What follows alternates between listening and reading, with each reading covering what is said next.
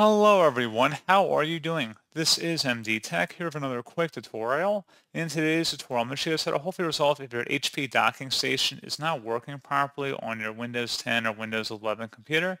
So this should hopefully be a pretty straightforward process here, guys. And without further ado, let's go ahead and jump right into it. First thing I would suggest would be if there was any software packages that came with your docking station, I'd recommend including that media or downloading it from HP's website and then installing it onto your computer. And then generally that should be able to resolve the problem. Something else we can take a look into here as well if you're still experiencing an issue would be to open up the search menu, type in update, best match, or come back with check for updates. Go ahead and select that option. Beyond just checking for updates, you will likely want to go underneath more options here and then go down to where it says advanced options. And then underneath additional options, select optional updates.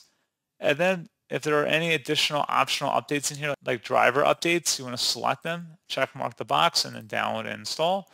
And give that a moment. So again, it will download and install updated drivers as well. So the screen just flashed because it was a display driver that we just selected in there. But regardless, it should hopefully be a pretty straightforward process on that, guys.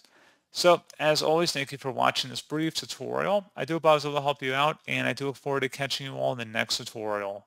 Goodbye.